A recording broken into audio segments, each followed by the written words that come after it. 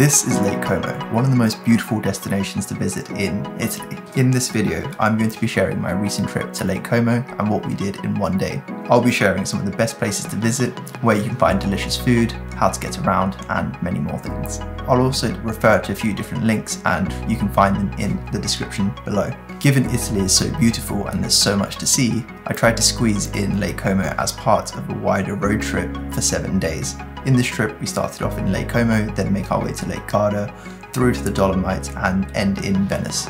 If you're interested in those areas as well, do consider subscribing so then you can see my travel tips and experiences from them as well. But anyways, you're here for Lake Como, so let's go. Lake Como is situated in northern Italy and the shape of it is like an upside down Y shape with beautiful towns and buildings scattered around. It's also the deepest lake in Italy at 1,345 feet and also one of the deepest lakes in Europe. The most popular towns to visit are in the centre. On the east you have Varenna, in the middle you have Bellagio, and on the west you have Menaggio. We'll come back to them later. The closest airport to Lake Como is Milan Malpensa. At this airport there are two common ways to get to Lake Como. The first way is public transport via train and then ferry. You take 2 trains to get yourself to Como, the town, which is at the bottom of Lake Como. Once you get to Como, there's really nice restaurants to go to, but if you're trying to get to the centre of Lake Como, you're probably waiting for a ferry. The ferries to Bellagio, Menaggio and Varenna probably take around 45 minutes when you get there. And if you're looking for the ferry timetables across Lake Como, I'll put them in the description below as well. If you're trying to get to one of the central towns in Lake Como from the airport, this will take you probably about 3 to 4 hours. The alternative option is to hire a car or get a taxi. We hired a car this time round because this was part of a wider road trip, and because of the shape of Lake Como, it's more convenient to get around by ferry once you're in the centre. And leaving your car at your accommodation means that you don't have to worry about parking either.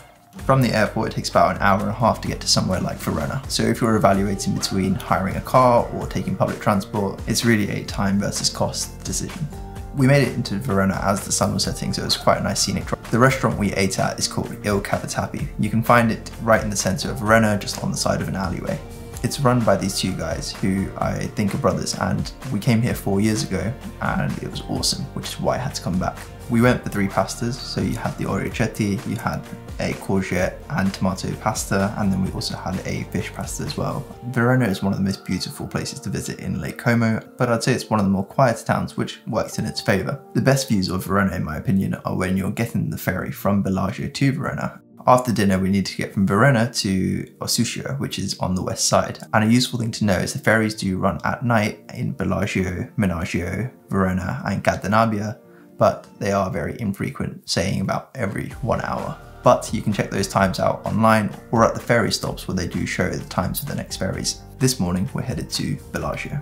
The ferry ride from Leno to Bellagio is about 20 minutes. On this ferry ride you'll pass through some of the most famous and beautiful spots in Lake Como. First you have Grand Hotel Tremezzo, which has that iconic pool on the front. Then you'll stop at Villa Carlotta, which is huge and the gardens there are exquisite. And soon after we made it to Bellagio.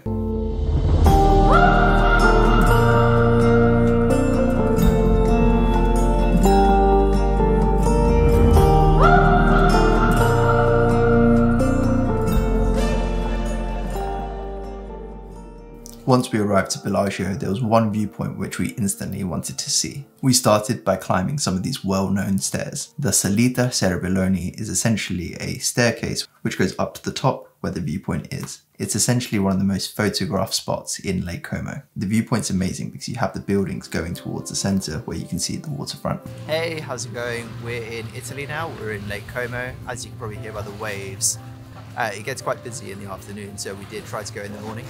And we were so tired from the rest of our trips because we've now been to Madeira and we've now been to Valencia that we just needed some extra rest time. And so we woke up a bit later and still the sun's out. There was supposed to be a bunch of thunderstorms, which we've been worried about, but the weather's holding up, so that's been really good so far.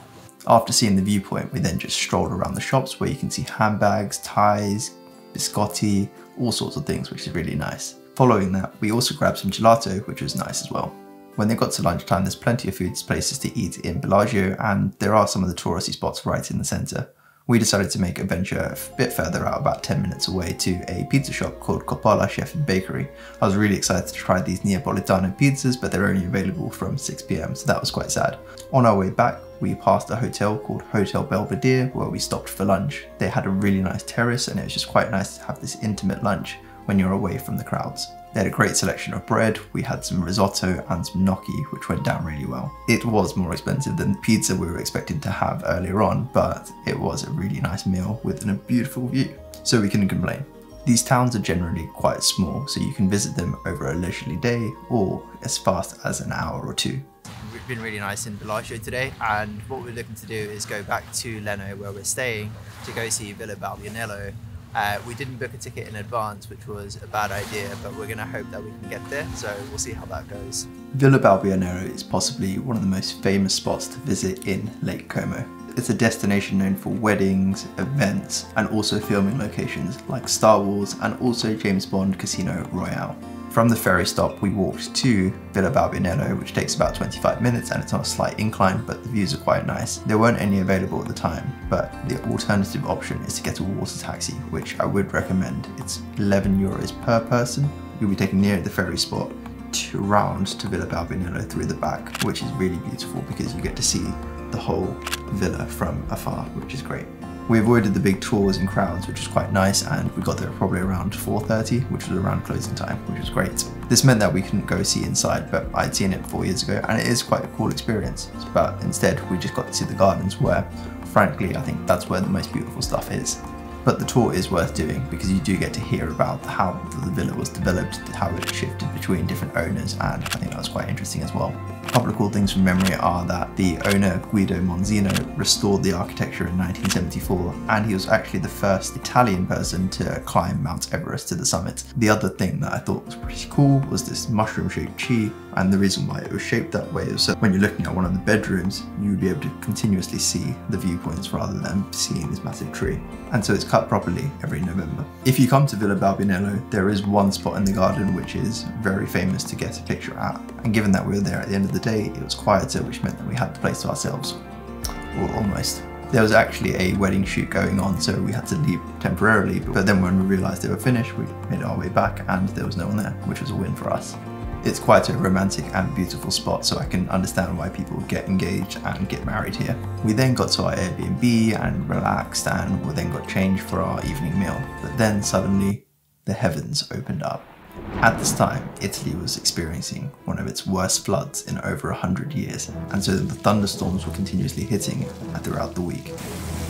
So we're trying to go to dinner, and it's flooding, and there's thunderstorms in Lake Como. There was lots of water gushing down and had to brave it to get to our car. My girlfriend took the lead as I was locking up the cottage, and in that moment, her foot unexpectedly went into deep water and she screamed. And after that, we were just glad that we made it to the car. We booked a restaurant called Ristorante al Lago in Menaggio, which sits in the Grand Hotel Victoria. The service was impeccable. From when we entered to when they took our coats and we sat down, they even had a separate table for my girlfriend to put her handbag on. But let's talk about what's important, the food. The bread selection to start, bueno. Neapolitano style pizza, super bueno. Pasta, again, really good. But the real showstopper here was the desserts. We ordered one mille feuille and one tiramisu, which came in a bowl, and both of them were just exceptional. It's a really great place to eat. Given that we were only here for a day and just in the evening, we didn't spend much time in Menaggio, but like the other towns, it's just quite a nice place to go walk around, visit some shops, and most importantly, grab some gelato. This is just what we experienced in 24 hours, but if you do have more time, here's what I would recommend doing. The first thing is renting your own private boat. Finding these private boats can be found in some of the main towns such as Bellagio, Menaggio, Varenna. There's quite a few of them, and I would recommend grabbing some speakers, some food and some drinks so that you can then go and have your own little mini party.